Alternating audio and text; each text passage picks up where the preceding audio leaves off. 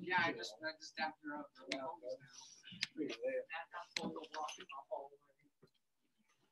Where is Matt right now? Oh, he did. Brutally murdered. Brutally murdered? I certainly hope not. Clearly he's not, because there he is. There are multiple Matts in the LTA, but my other Matts are in 7th grade. All right. A lot of drawing to do last night. Any questions on the drawing? A couple of you asked me during student advisement. I showed you the. Yeah, 4B. I did not make sense until 3, 4, 5. All right, let's take a look at that.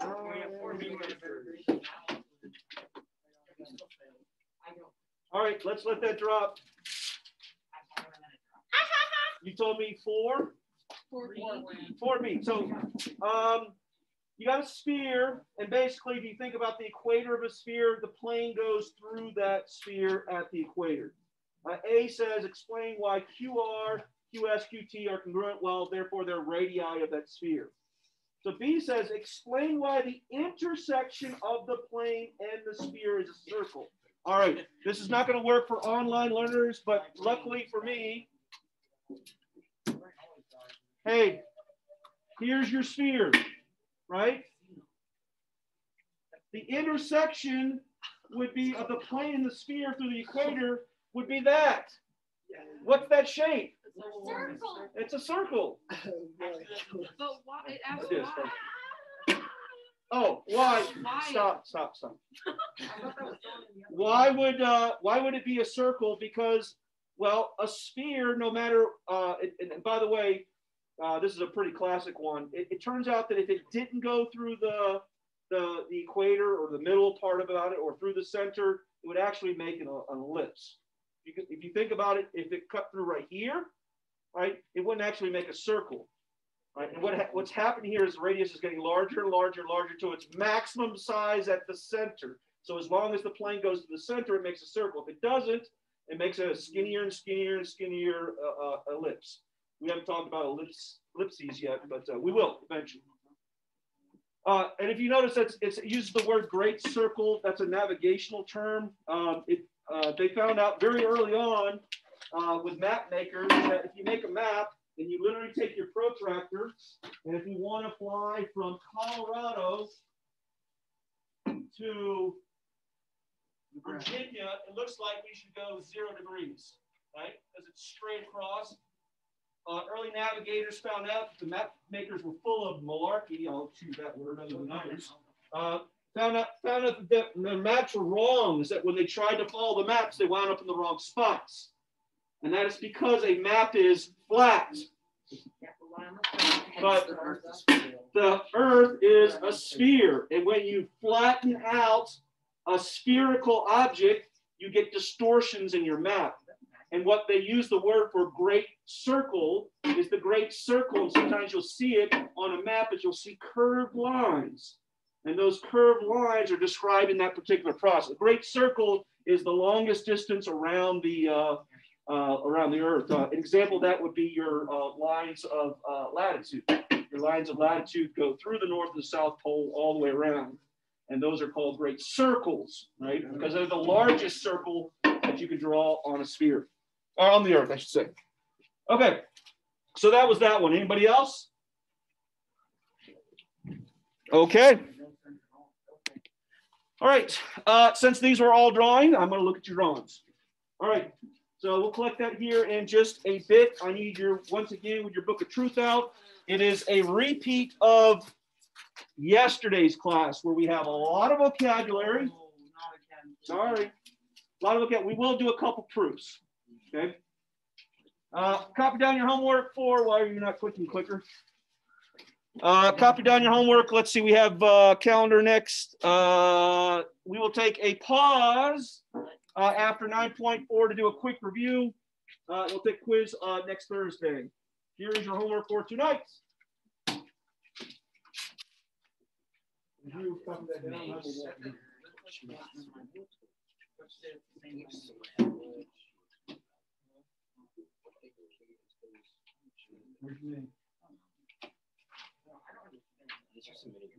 When we were doing student advisement and I came around and asked questions, and you said, well, no questions.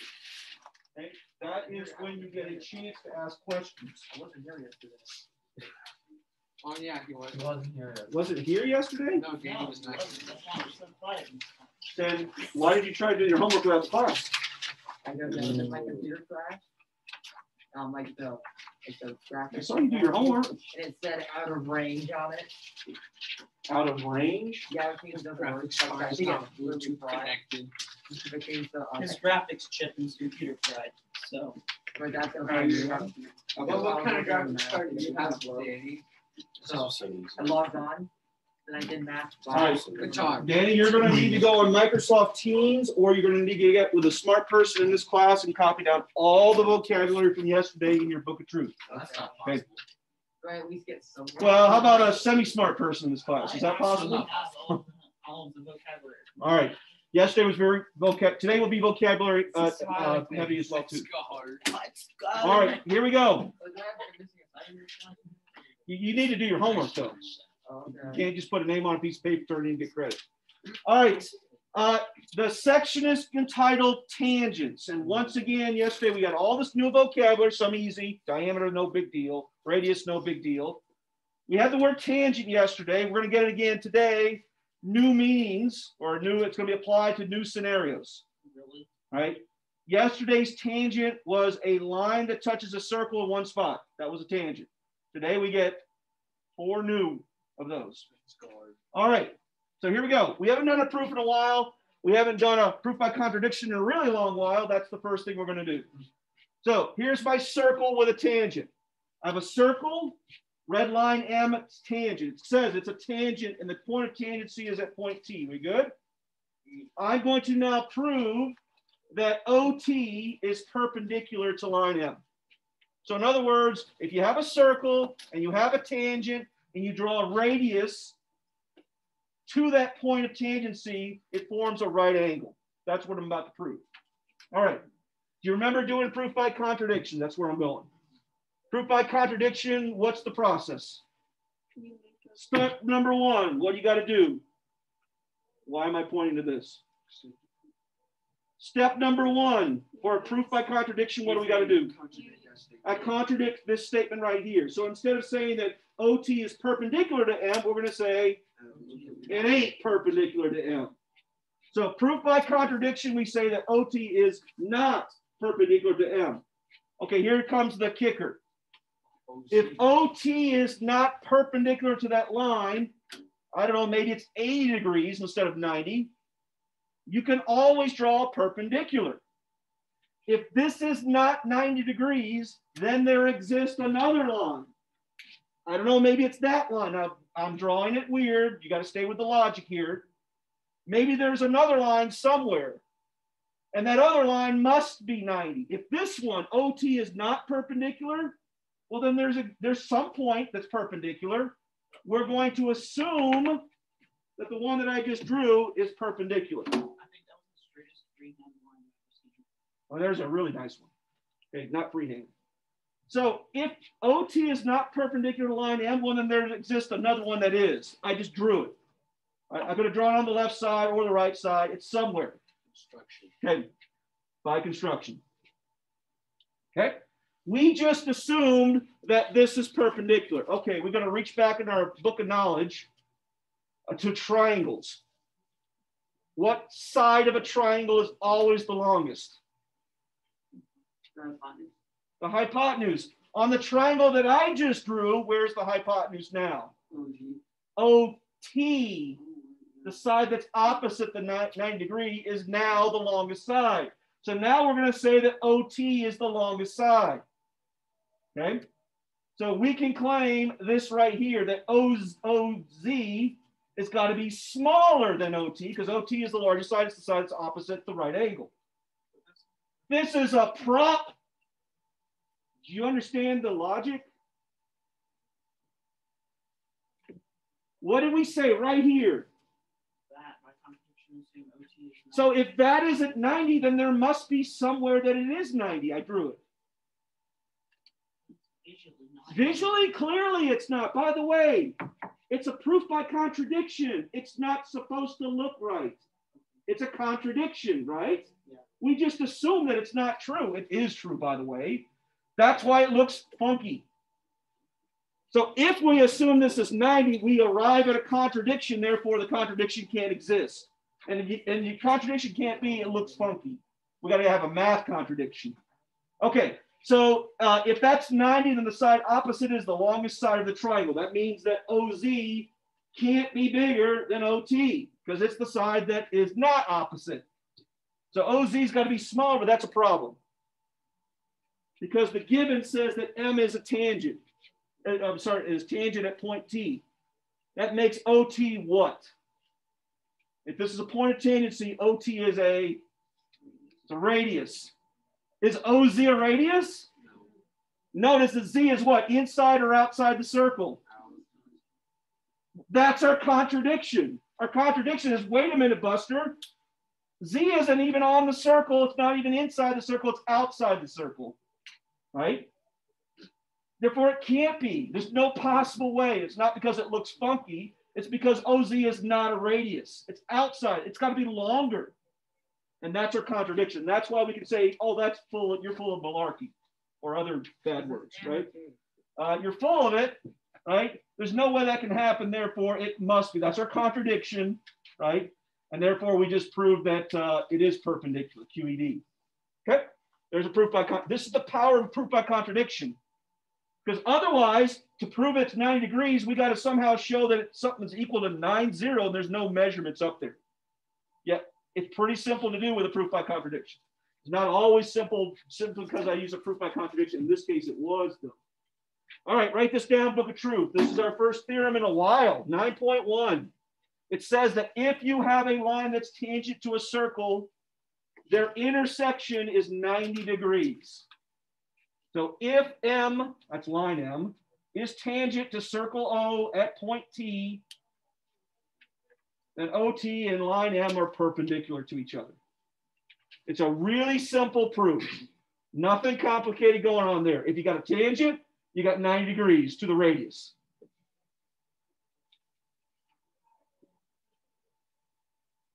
We get 3 theorems today. And they're all really quick. Well, 2 theorems, 1 corollary. Who doesn't understand the theorem? You got a point of tangency, you got a radius, 90 degrees, done. I saw this on your NWEA test as well too. They had this construction. They didn't have a little square right here. You just had to remember, oh, it's a tangent, therefore it's 90 degrees.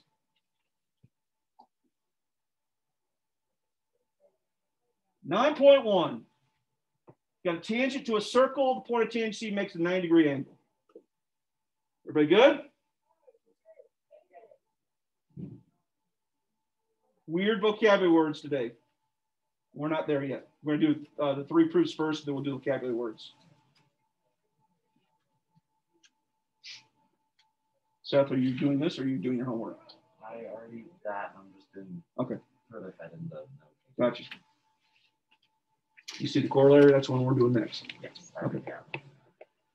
All right, moving on. There is a corollary to this one that doesn't seem like it's a corollary.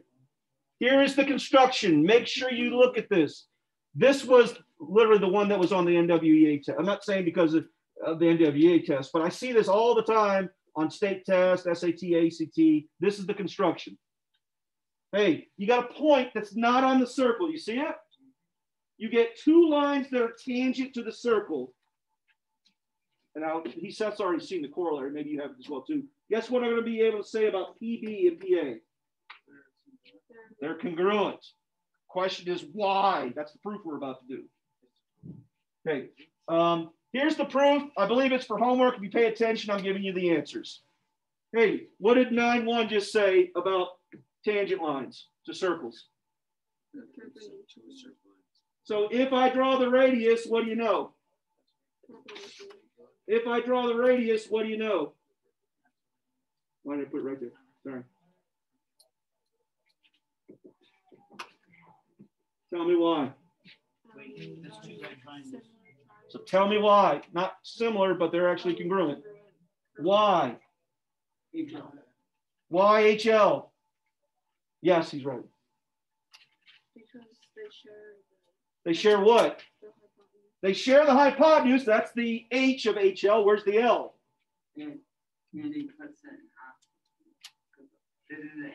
Where's the L? The legs are congruent. Why? Because they both. No. Even simpler than that. What? Oh, the distance from the circle to the center is the same. Why? Because Yes. Radii are all- Because they're radii. All radii are equal to each other of a given circle, right? Both of these lines right here are radii, right? Radius is radii, right? Therefore, they have to be congruent because they're all radii. Boom, boom. And then you have reflexive property. There's your HL. Hey, proof done. Write that up tonight for homework. All right. Okay, write this down, book of truth. This is corollary 1, or just corollary to 9.9.1. If you have two tangents to a circle and they intersect, right, then their lengths are equal. So if PA and PB are tangents, then they have to be congruent to each other. Another really simple one to understand, like there's no confusion of this whatsoever. It's like, I have no idea what that theorem meant. No, this one I do. They have to be tangents, and they also have to start from the same given point. They both emanate from point B there. P. Why did I say P? Point P. The proof was like, 3 steps and you're done. CPCTC one, like all high school proofs are. Well, that was pretty simple. So 9.1 says if you got a tangent, perpendicular. The corollary says that if you have two tangents that start from the same point, then those two tangents are congruent.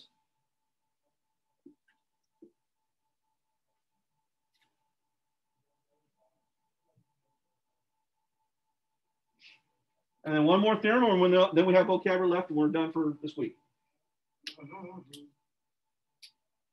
Vocabulary is a little weird. Seth is pondering on it right now. Seth, are you so smart?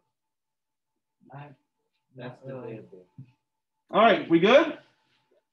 All right, the converse to 9.1 does exist. We're about to prove it. So here's the converse to 9.1. 9.1 says that if you have a tangent perpendicular, the converse would say if they are perpendicular, then it's got to be a tangent. Okay. So here's the converse to 9.1, not the converse to the corollary. This is the converse to 9.1. So if they are perpendicular, then line L has got to be a tangent. We're going to prove it the same way. We're going to do proof by contradiction. It's the easiest thing to do. So we're going to do a proof by contradiction. Okay. So proof by contradiction would say what? Next statement. Next statement. That's not tangent. We're going to say L is not tangent. Right? So we're going to assume by contradiction it's not tangent. That means it's a secant, right? It means it would go through the circle. If it's not tangent, remember tangent means the line touches in one spot. Well, if it touches in more than one, that's 2, right? It's a line. Then it's a secant, okay? So by contradiction, we're going to assume that L is not tangent.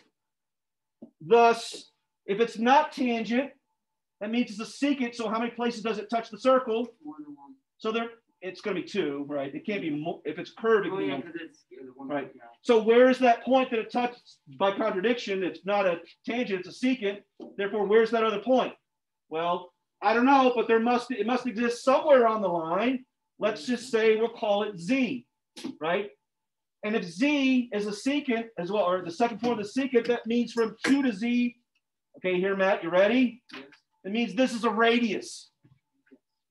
This is the thing you got to wrap your head around. Proof by contradiction. It visually doesn't look like one, but if L is not a tangent, it means it touches it in 2 spots. It's a secant. Then where's that point? Somewhere on this line, and it also touches the circle, right? It goes not through the. It could, right? But it goes through at least 2 points on the circle. Okay, so we're going to say that QZ is a radius. Okay, if QR is a radius, and QZ is a radius. What kind of triangle did I just make? No. I made an isosceles triangle, right? So QZR triangle is an isosceles. What's the problem with that? You're stuck on proof by contradiction. If this one is 90 and this is congruent to that, then guess what that's equal to? 90. And what's the problem with that? It's not 90. I know that, but what's the problem with that? You can't have two right angles. You can't have more than one right angles in a triangle. Therefore, there's our contradiction. Remember, proof by contradiction. You say proof by contradiction, you negate this, and you arrive at a contradiction, which is, wait a minute, you just made two right angles in a triangle, right? So that's a problem because therefore QZR must be 90, isosceles. Theorem 4.1 says that the sides opposite congruent side, the angles opposite congruent sides are congruent. Therefore, if that's 90, the other side's 90, and that ain't working. That dog don't hunt, right? All right. I have a problem with that statement because that's double negative. That means the dog does hunt. All right. So there we go. We just proved it by contradiction, QED. Another sweet proof. All right. Write this down. This is the converse to 9.1. It's 9.2. And it says exactly just the converse of 9.1. It says that if you have a line that is perpendicular at this point, then you got a tangent. Should I answer? Yes. I can answer in Japanese. Should I answer? But Mike, I answered Japanese. Answer in Japanese. Oh, he already hung up. Call him again. Yeah, call him back. If he calls back, I'll let you answer in Japanese. All right. Scam Likely is my favorite caller. What if it happens to me during class? Just find me. Just pull me out. Well, I just got one too, so. It's probably the same one. It's probably your phone calling my phone. Chandler's Scam Likely? You're the most hated man in America. Wow, my parents hate This this. year's from Campo, Colorado. Yes. Yes. It was the same exact call. They called my phone then. No, I have a whole string of calls from Campo, Colorado. I think this one. No, that one's from Denver. But this one's from Campo. This one's Denver. I got Denver, Campo, Denver, Campo, Denver, Campo. Alamosa.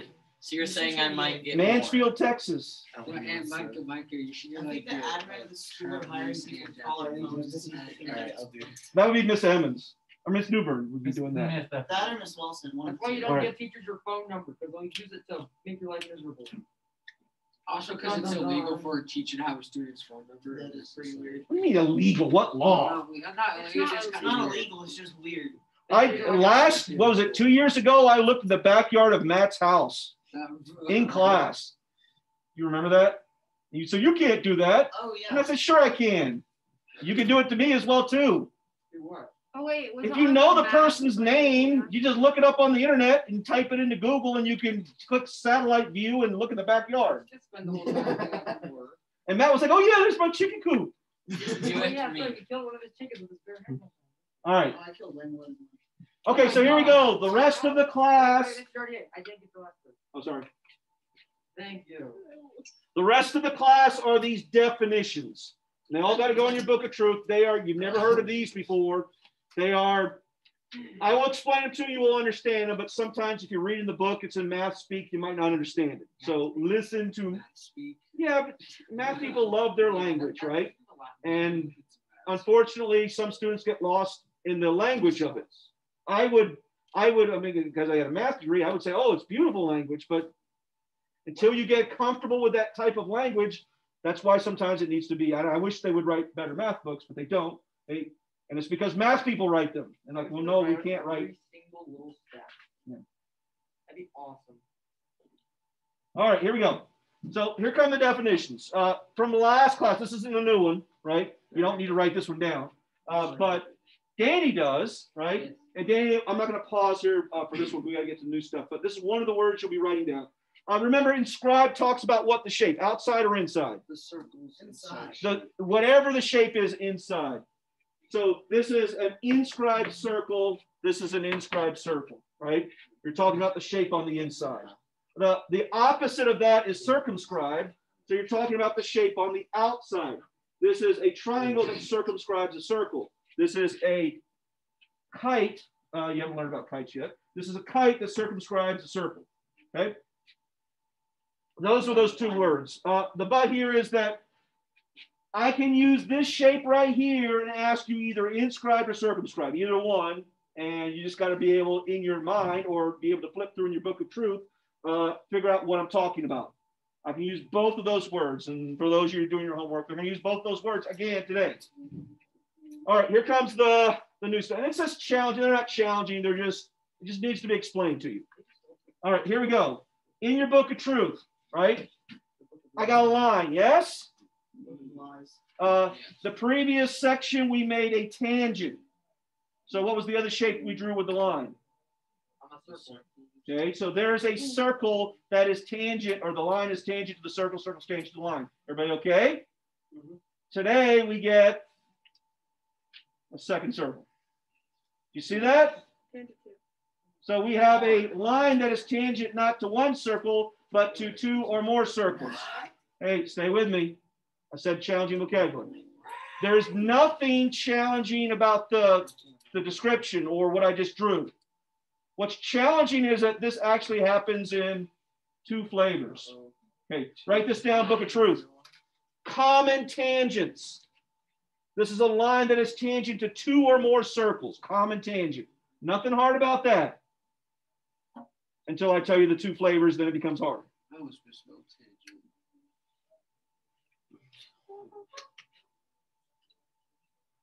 Common tangent. It's a line that is tangent to two or more circles. And if that's where it stopped, this wouldn't be challenging because that's not that challenging. What's challenging is that this geometric figure can happen in two different ways. That's when it becomes challenging. And that'll be the next thing we write is two flavors. You okay? Yes? All right. So now we're going to talk about the two flavors of common tangents. Vanilla and chocolate. All right. There are two different common tangents. You ready? I'm going to start off with the two circles. I'm not going to draw a tangent. I'm going to connect their centers.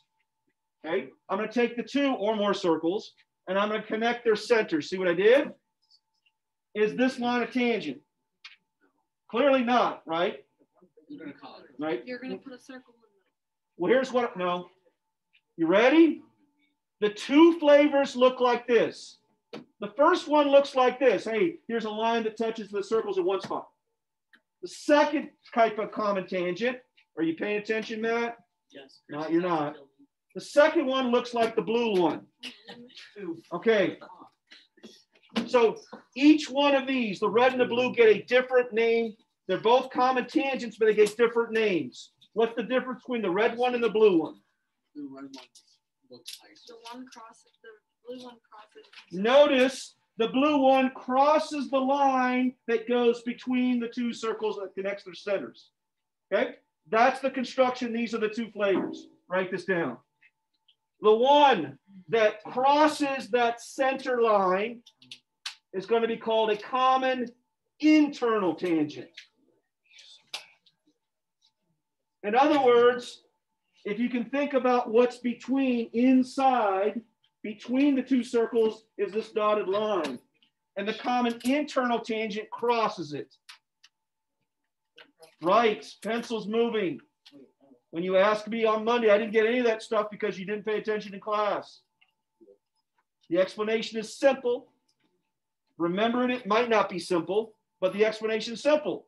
It looks like this. If I were to draw a line that connected the centers of two circles, and I drew a tangent that crossed that line, we by definition call that a common internal tangent.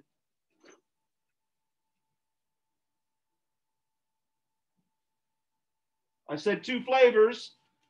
If this one's the common internal tangent, guess what the other one is going to be called? The other one is going to be called a common external tangent.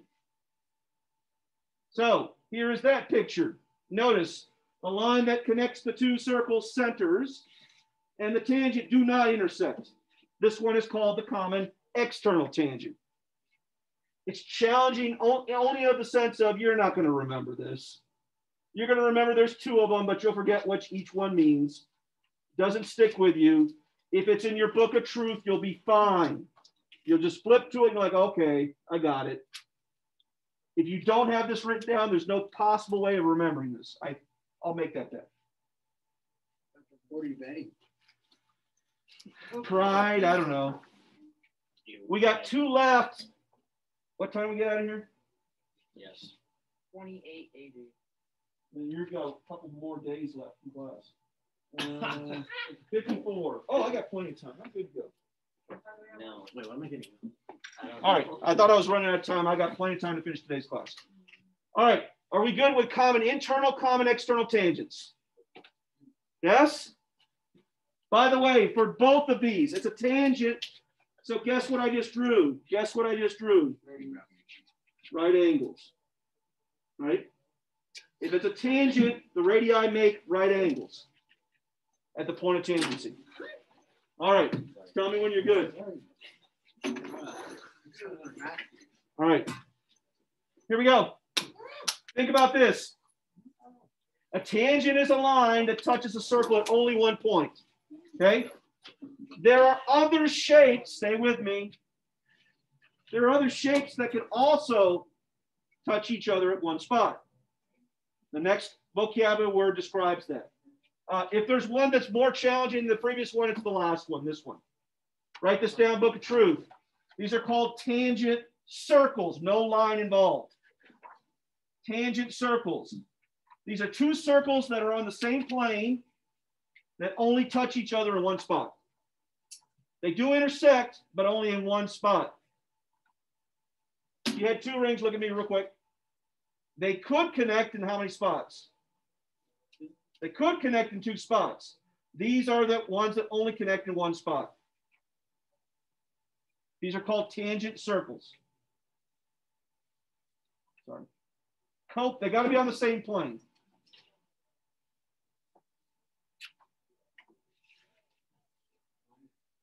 You okay? Yes. All right. These also come in 2 flavors. Here we go. You can connect 2 circles on the same plane and touch in one spot 2 different ways. If you looked at the book, you already saw it. The first one is one I just demonstrated like that. Hey, they only touch in one spot. What's the other way I could draw this? All the way apart. Well, then they wouldn't touch. What's the other way of drawing those 2 circles where they only touch in one spot? The smaller and taller. On the inside. What? No, you're small on the inside. And that's the second way. Okay? Both of these have a name. Maybe you want to take a guess? External. Tangent circles. One's going to be external, one's going to be internal. Take a pick. Which one's which? That one's definitely internal. What? That one's definitely. This one's internal, that one's external. Yes, that's the guess? No. Opposite. Other way? Okay. Luckily for you, write this down, Book of Truth. It does make sense. This one actually does, but you got to remember the names. What in the world do they have a line here for? Well, they had a line the last time. Okay. The line is like, well, it's part of the definition, but the reality is tangent circles whose tangent intersects in a line, and the line would be between the 2 circles. So in other words, if I put a line that intersected at that point of tangency, and that was tangent, right? The line would be between the 2 circles. The line thing doesn't add anything. It's just part of the definition, right? Hey, close the door. Thank you. Externally tangent circles. Once again, it doesn't stick with you past maybe the minute that we're talking about it right now. Maybe during homework, right? How much more bet? A week from now, you're not going to remember this. We're going to get to the test day, and you're like, what? Which one was which? Okay. What are you betting on that? 21. Matt, we've already lost. You've already lost enough bets for all of us. What are you betting on that? I said we'll do the bet again for the test, next test. Yeah, that's not. Matt, you lost our pizza bet. Get out of here. Okay, guess what? Hey, you That's can back on. just buy pizza. I All know, right. but it's better when the teacher buys Last it. one. Hey, the parents buy. Clearly, the line still touches both circles in one spot, but this time the line is outside. It's not between the two circles, it's outside. That's why this one is called an internal. Say again? Why does that exist? That's so confusing. Why does what exist? Can you not just have one circle with one line? We did. That was yesterday's class. Welcome to today's Why class. two? How are you one? Well, I mean, this exists in humanity. Like we have plenty of constructions where you have a circle inside of a circle. Think of a grade mill, for example. If you think of a padlock, right? The key goes right here. Right? Yes, that's what's on the building. All right, the key goes right here. You turn it. Now you build it. It's like paper. All right, internally tangent. Now, the only issue with the internally tangent one is the line. This is probably why some students get confused. The line is on the outside, the two circles, one is inside the other. Hey, stop. This is why it's called internally tangent circles. The line is, well, they had a line in the previous one. Let's throw it back in there. The line has nothing to do with the construction itself, nor on the previous one. It has nothing to do with the construction. It has something to do with the explanation of why it's true. Internally tangent circles. So let's see, we had common tangent, common internal, common external. And then we have internal tangent, external tangent. If you notice, all four words have the word tangent in them. Two of the four words have internally, two of the four words have external. Two of them have common. Those four words can get really jumbled into your head, which is why, luckily for you, you can put in your book of truth. Shame on you if you get these wrong come test day, because it's in your book of truth. And none of you are asking questions. You're like, okay, I get it. What's the big deal? There isn't a big deal. The big deal is you got to remember the words that describe the picture. So if your book of truth doesn't have the picture and just the words, I'm going to claim you're going to get it wrong. So does your book of truth have this picture in it? Does your book of truth have that picture? Does your book of truth have I don't have the ice. that picture? And does your book of truth have this picture? Then you'll be fine. All right. Have a good weekend, except for Chandler. Chandler, may you struggle mightily with the homework. I already did it, so Oh, I will not struggle. Can you find my house? Scrap. It's kind of creepy when somebody does it. I don't care. All you do is just Google and then you pull up the map. If you get a random spam call in the middle of class, just try to find Yeah, it. I got one.